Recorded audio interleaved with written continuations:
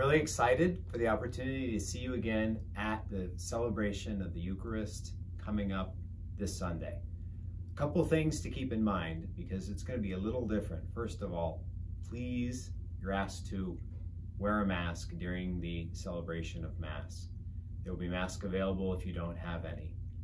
Secondly, please be patient as the process proceeding and everything related to that is going to be a little different than what you've experienced in the past.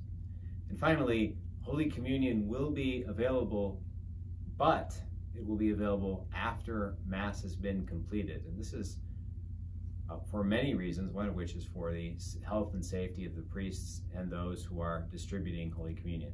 I can't wait to see you. I've missed you the past couple months, and we will move forward with faith.